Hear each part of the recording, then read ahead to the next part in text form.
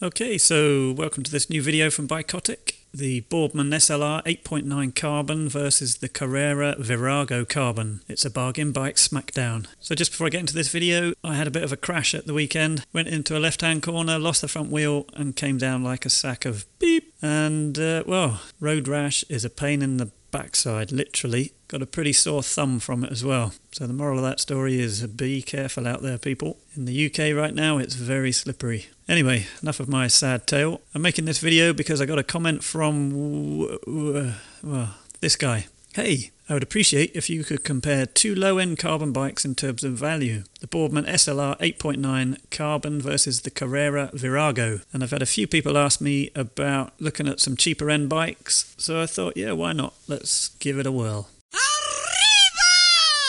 Okay, so the Specialized S-Works Tarmac SL6 Dura Di2, £9,499. This is literally the furthest out of your target price range as you could possibly go. So forget about this bike, but let's keep it in the stack so that we can compare the cheap bikes against it and see what the differences are. So here's our first contender, the Boardman Slr 8.9 Carbon. It's got a Tiagra group set and it's coming in at £1,000. The frame's made of C7 carbon, whatever that is. I guess it's carbon. For this version here, which is the medium, it's coming in at 9.05 kilograms, which, yeah, I guess for this money is about what you'd expect, really. Now, when I first saw this bike, I immediately thought, yeah, it's sort of a pipe and slippers type, sportif, softy. However, when we compare it back to back with the Tarmac, I was quite surprised to see that actually the geometries aren't a billion miles out, really. If we look at the numbers, there's actually not much in it, really. Less than a centimetre in the reach and literally 2 mil in the stack. So the geometries are quite similar, but obviously on the Boardman the steerer's not been cut and we've got a big pile of spacers lifting those handlebars right up there, which is, I think, where I got the pipe and slippers idea from. The other thing of note is obviously on the Tarmac they've cut out this little bit here on the seat tube and not on the Boardman, which then pushes that further forwards. And you can see there what a difference that makes around the bottom bracket. You can see that the gearing on the Tarmac is a 52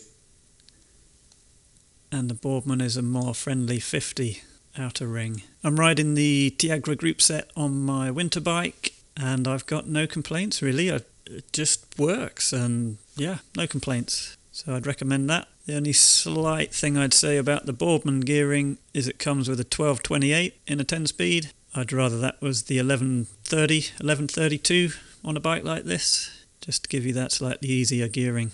Obviously the other thing to note is this is a rim brake bike. Looks wise, I think it looks pretty cool, really.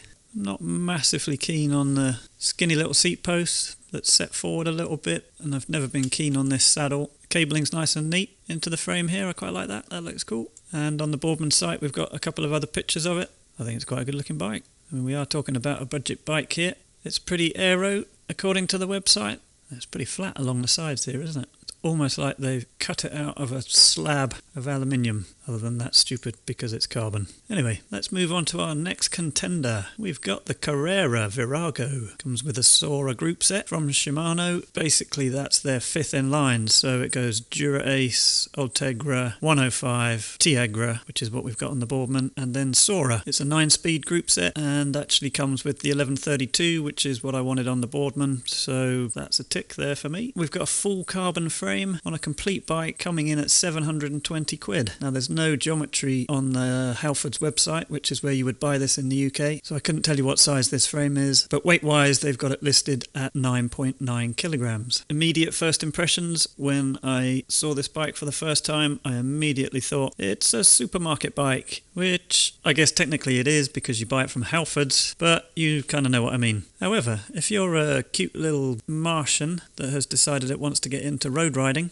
how do you decide between the nice cheap Carrera and the slightly more expensive Boardman?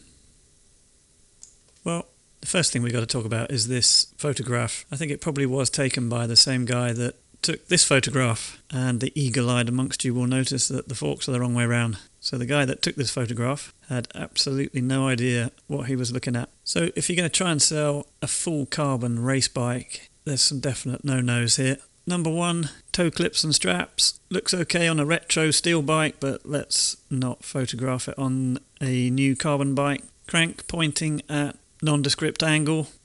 Nope. Either put it in line with the chainstay or put it in line with the seat tube. And my absolute favourite no-no is photographing a bike with it in the granny ring. And then also worth a mention, obviously, is the reflectors all over the bike, giving it that ultra sporty look.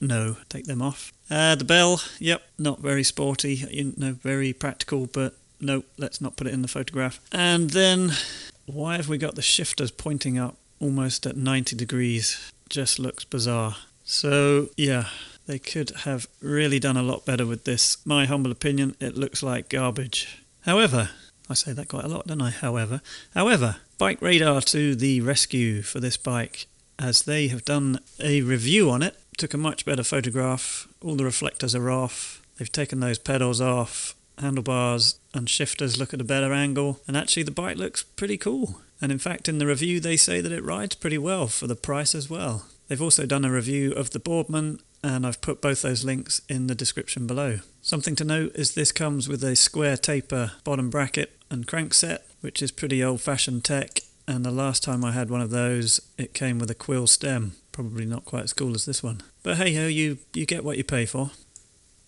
So just fading between the two. Unfortunately, I struggle to take the Carrera seriously in this photograph. So immediately fading between the two, the Boardman wins it for me. On looks, it just looks like a much neater, more professional package. On to the verdict. And in this particular smackdown, we have the Boardman on the left, we have the Carrera on the right. Looks wise, the Boardman takes it with a 5 out of 10. The group set, the Boardman takes it because the Tiagra is a higher group set than the Slr. Weight wise, again the Boardman takes it because it's lighter. Obviously price wise, the Carrera takes it because it's cheaper. Wheels wise, I think on both these bikes they're going to be much of a much and will be the weakest part of the bike. They're going to be heavy and cheap, so I can't split them on the wheels. And then the gearing, I have to give it to the Carrera because I prefer the 1132 to the 1228. So looking at that, all in all, the Boardman takes it. So no real surprise there. Okay, so let's say that you bought the Boardman, you paid your £1,000. I think you've got yourself a pretty good bike. I don't think anybody's really going to think any less of you if you turn up to a pretty fast club ride. It looks the business. So what about when you've owned it for a couple of months and you want to start upgrading it, making it into more of a speed weapon? What could you do? How about we take out some of those spacers, bring the handlebars down a bit, get a nice set of Prime RR50 V2 carbon clincher wheels from Wiggle, which cost 439 quid, weigh a pretty respectable 1600 grams. Now those wheels are obviously more aero, and I would say they're going to be a lot lighter than the stock wheels that come with this Boardman. And they look pretty cool too. And if you're feeling extravagant, let's replace that saddle and stick on a Pro Logo scratch, which I think looks pretty nice. A little bit pricey at 169 quid, but the NAC version is only 155 grams, so nice and light. So yeah, I think you can make that look pretty cool. I'd certainly like to take that for a spin. Other wheels you might consider, we've got the Hunt 4-season Aero, pretty light, just over the 1500 gram mark, and a pretty good price for $299. These get a good review, so you could chuck a pair of those on, because like I say, the stock wheels are going to be the weakest point of this bike. Then personally I would definitely change the tyres for a pretty moderate price. You could get some Grand Prix 5000s, which is what I use on my bikes, and I absolutely love these tyres. Having said that, I guess the only blemish is that one of them let go on me at the weekend, and that's why I fell off. But I don't think I can blame the tyres. And then why not stick in a set of supersonic tubes? These little puppies come in at 50 grams each. And in fact, even if you go tubeless, this setup is still lighter than going tubeless. So stick all those on, and I think you will feel a real difference between that and the stock bike. The only caveat to that is these supersonic tubes are obviously very thin, so you have to be quite careful to put them in. I guess there's more chance of them blowing out. I've not had one go, but just be aware of that. Of course, you could try latex tubes. Lots of people swear by them. Whenever I've tried them, they've just caused me a load of hassle, so much like going tubeless and getting covered in sealant, I just don't bother really. I'd be interested to know what you guys think. Tubeless or sticking with tubes? Which do you prefer? Comment down below. Okay, so what other choices have you got when you're on this kind of budget? I thought I'd have a quick look around and see what else there is. And if you head over to Planet X, they've got the Pro Carbon Evo disc, which comes with the SRAM Rival 22 group set. And when we compare it to the Boardman, yeah, it's probably a little bit more racy, I would think. And for $8.99, coming with hydraulic disc brakes, that's good value that, surely. Shame there weren't any bigger pictures for me to have a look at, but I think that looks like quite a nice bike. I did actually look up these wheels, and Planet X are selling them for 200 quid, and they weigh nearly 2 kilograms, so as ever, your cheap wheels are going to be pretty heavy. Or head over to Ribble and you can get the R872. This also comes with the Tiagra group set, 1132, so that's good, and a smidge under £1,000. It also comes in at 9 kilograms, so very slightly lighter than the Boardman. I quite like the look of that. I think I'd put that on my list if I was looking at this budget. So to be fair, they're the only two carbon bikes that I could find that slipped into this budget. I'm sure you'll tell me about some other ones out there. Let's not forget about the metal bikes, the aluminium bikes. This is the aluminium version from Boardman, the SLR 8.9A, and this actually comes with the group set one up from the carbon version, the 105. Same price, and actually a little bit lighter. So yeah, why not?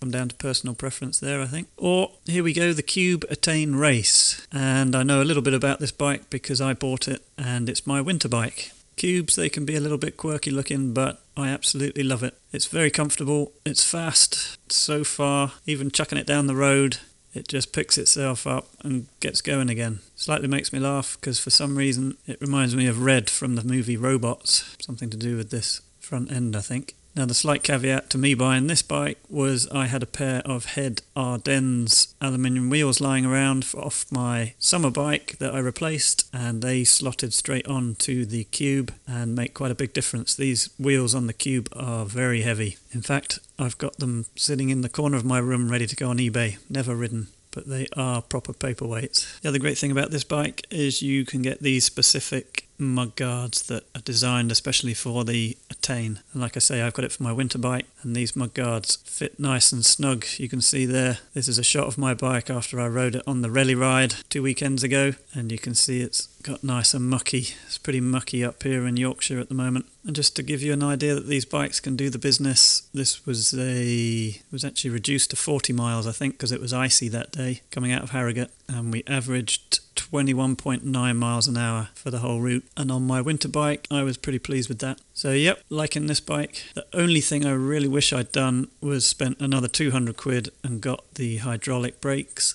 because though they work, the cable brakes from TRP are very wooden if you've ridden hydraulic brakes before, which I have on my summer bike. But hey ho, there we go. The only other problem with the hydraulic version is you have to put up with the Mr. Blobby shifters.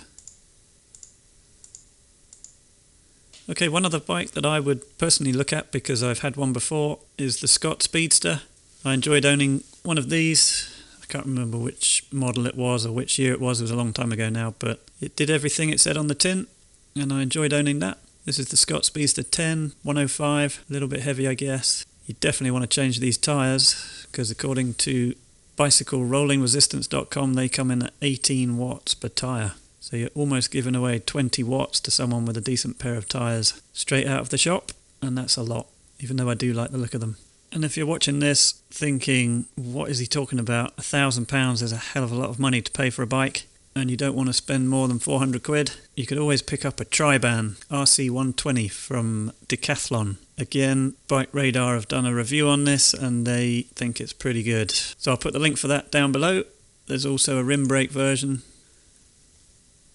which is a fair bit lighter, so probably the way to go. So there's options even on that budget. And of course, if you know what you're doing, there's always eBay. After 2 or 3 minutes of looking on eBay, this little beauty popped up. under £1,000. Buy it now. And it's the Tiagra Carbon Cannondale Synapse, which got amazing reviews, this model, and looks really nice. So if you know what you're doing, check out eBay as well. And that's about it for this video. As ever, always interested to hear what you've got to say about these things. And if you like the video, give it a thumbs up.